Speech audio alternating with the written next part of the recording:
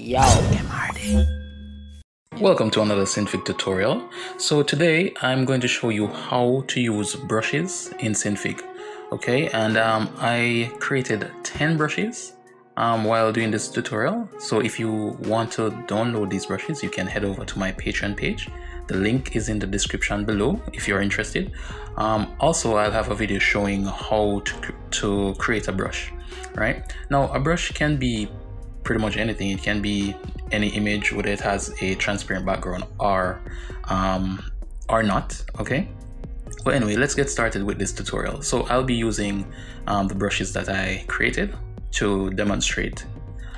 So the first thing I want to do is create a path for my brush to follow. So I mean, we can create something as simple as just 2 points using the spline tool, and go to File, and then we want to import the brush.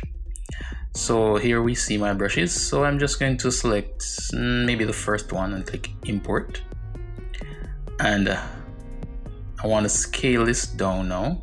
Okay, by the way, the quality of the brush depends on how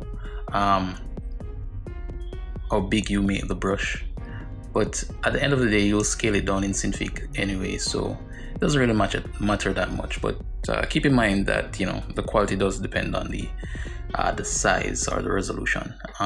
Okay, so with my brush imported, what I'm going to do is just to select both of these layers, and I'm going to be linking the brush to the spline. So with the both of them selected, click on the origin point for the brush, and then right click on the spline and click link to spline.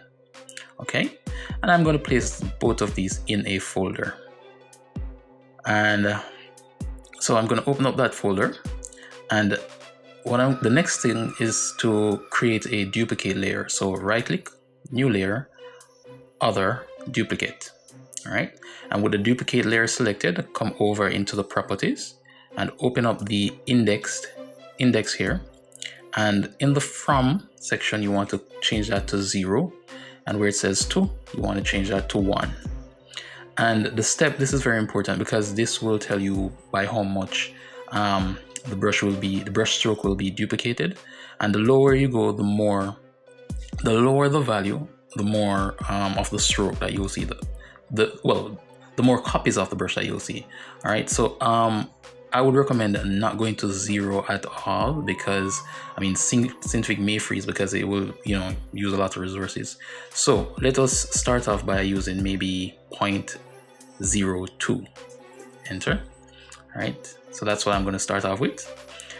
So with that value now added, click on the brush, and inside of the properties of the brush you want to go to transformation, open up that section there, and click on offset, open up the list for the offset. So let me just bring this up so you can see it clearer, and then where it says amount you want to click on that, and then go into the library, click on the library icon here, and then click on the value based nodes here, open up that list, and then you'll see the duplicate. By the way, this duplicate it comes along with the duplicate layer, so whenever you create a duplicate layer, it will automatically add a value node in the library. All right, so with that selected, we want to make sure that we're on our brush. Let me go back to the offset here and amount. So with both of these selected, I want to come here and right click the amount and click on connect. Once I connect, you'll see the brush being duplicated all over, and it's basically following the stroke. So you can turn off the path, and you can actually move the brush strokes like so. Now the closer the points are to each other, I mean the closer the strokes will be, right? But if you stretch this out, you'll see that you'll start seeing what the actual brush looks like, right? Because all it's doing is duplicating that one single image all over to fit the spline that we have here. All right, now this is pretty cool because you can right click and you can insert a new point, and you can control the curve like so, right? Now one thing you want to do is go back to the brush, go back to transformation, and where it says angle, you want to open that up and go to amount. Make sure that duplicate is selected in the library again, and you want to right click on this amount and click connect. Right, that way the strokes follow the contours of the spline. All right, so the first one we did was offset amount and angle amount. Okay, so you want to make sure that you connect the both of those. Right, so this is pretty cool.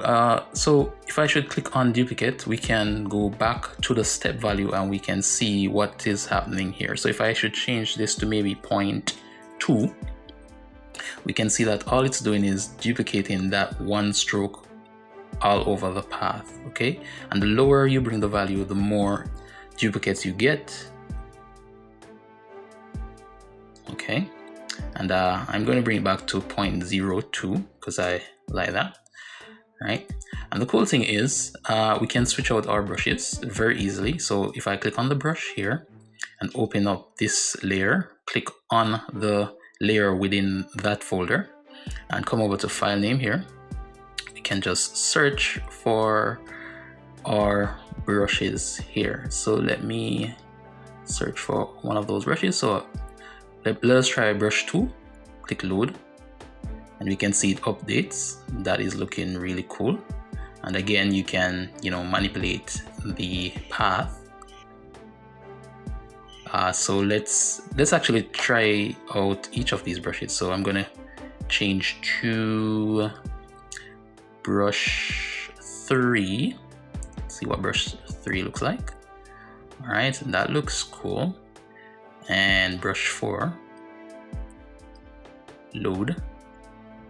All right, and this is actually my favorite brush of them all. I love this brush.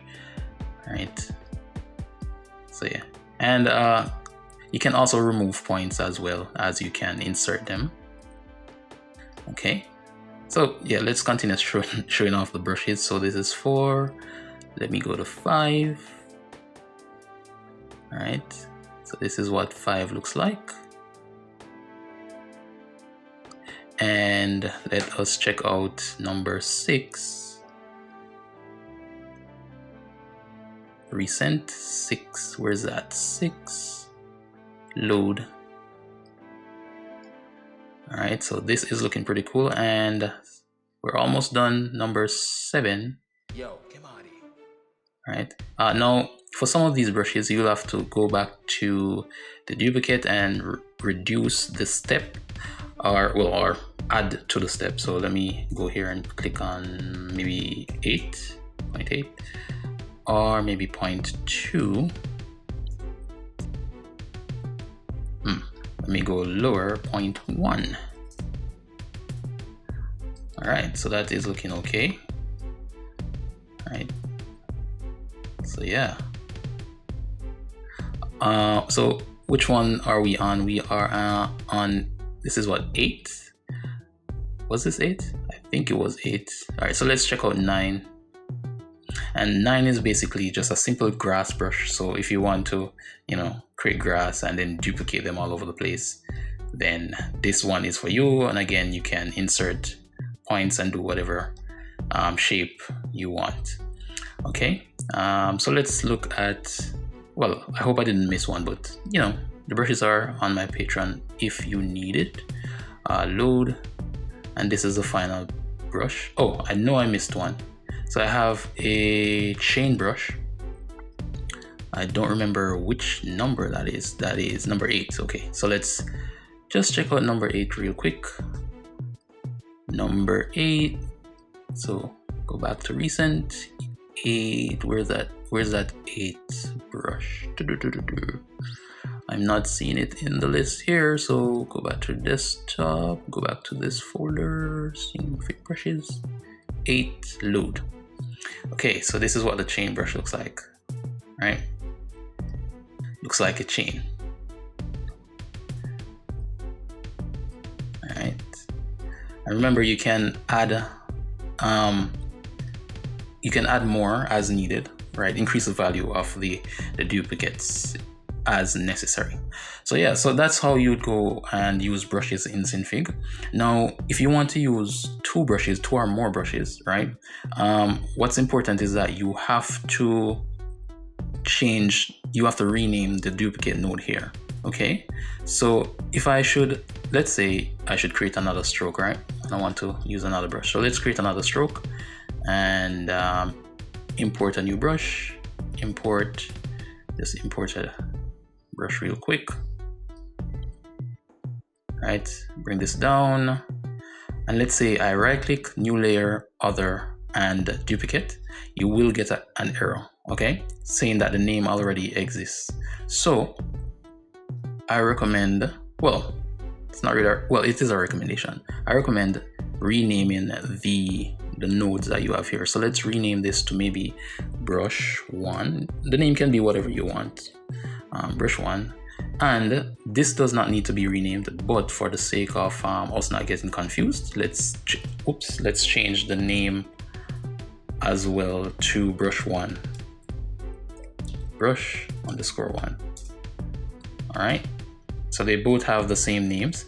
So if you want to use another brush now, it's very easy. So once you add the duplicate, you won't get that error, okay? And then you can pretty much go in and do the same thing that we did before to use this brush. You can rename the folders as well so you don't get confused, but I'm just gonna go and do this real quick so you can see that everything is working properly. So I'm just gonna go here from change that to 0, change this to 1, change this to 0.02, and go to the brush layer here, transform, offset, amount. And now once you're adding more brushes, it's very important that you click on the correct node in the library. So we know that the new one is duplicate, right?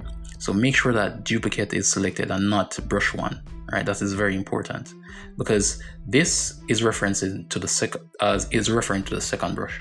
So you want to make sure that that is selected. So when you go to offset and amount, and you make sure that that is selected, and then select amount, you want to right click and then click on connect, and it will connect itself to that particular stroke right there. All right, so keep that in mind. All right, so that's how you'd use 2 or more brushes. It will slow down depending on how much duplicates you have. So you want to go ahead and mess around with different values. But I recommend do not go to 0 in the do not change the step to 0. That's what I recommend. You can to see what it does, but your Synfig will more than likely freeze, or if it doesn't freeze, it will start moving slowly because you'll be creating a lot of duplicates, okay? So keep that in mind. So yeah, again, these brushes are available on my Patreon if you're interested. And yeah, so hope you learned how to use brushes in Synfig. Hope you enjoyed this tutorial, and I will see you in the next one. Yo, MRD.